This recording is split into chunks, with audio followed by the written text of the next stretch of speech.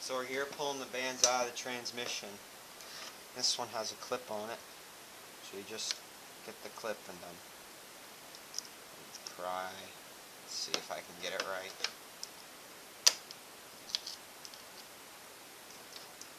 It's coming loose.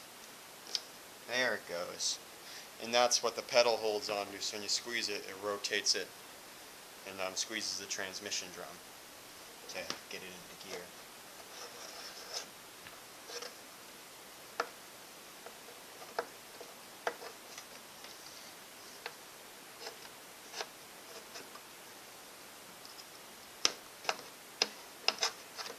I believe this is, right. Yeah, you got it. I believe this is the high and the low band.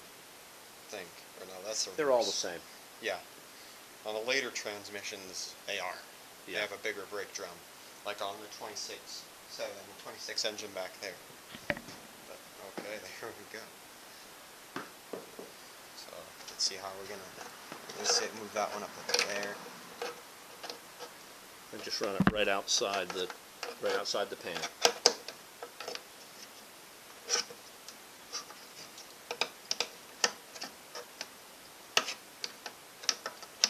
If it won't come out that way, try it around the other way. Yeah.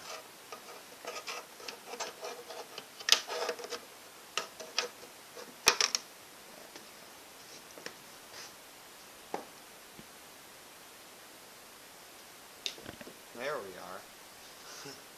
So there's your 3 transmission drums: reverse, low, and brake. And then you got your stack of clutches back there for high. And you got all your planetaries right there. So they seem to be pretty good, not much play. So yeah. Okay. Yep.